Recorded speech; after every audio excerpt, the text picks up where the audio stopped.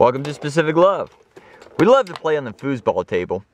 So in this video, I will show you how to make a mini foosball table with some basic materials. I will list the items needed in the description. First, grab an empty shoebox and 4 wooden dowels. The length of the dowels need to be a few inches wider than the width of the box, and the diameter needs to be about 3/16 of an inch. You can buy them at a local craft store or possibly a hardware store. Next, grab some clothespins and add 2 or 3 per dowel. The spacing is important because we need to first test the area. We let the dowels rest on the top of the box to get a good view. In our case, the box is a little small, but with careful measurement, everything can still work.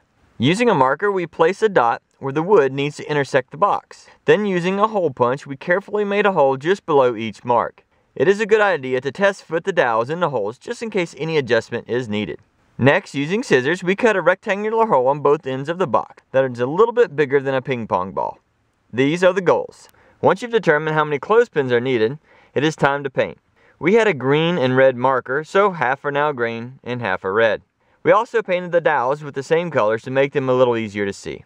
Now install everything back together. To keep the dowels from sliding out of the holes, we added a small loom bands to each side, but left some room for them to slide back and forth.